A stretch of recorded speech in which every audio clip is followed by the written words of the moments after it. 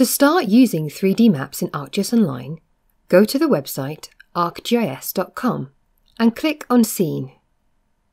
Close the default splash screen so that you can start to use the globe. It's easy to change the base map of the globe. Just click on the base map button on the right-hand side to choose a different one. Explore the different base maps to discover which ones work for you and the topic you're studying. Now we have our base map, we can start to move around the map.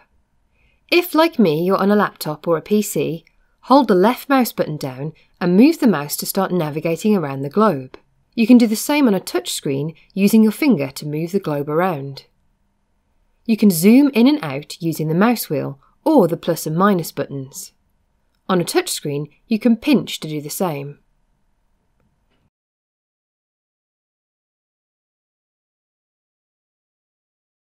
Click and hold the right mouse button to see a different perspective.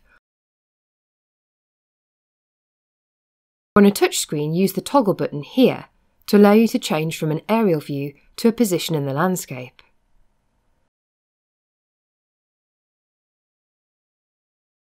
The compass button at the bottom can orient you back to north. Click on the home button at the top to go back to your original view.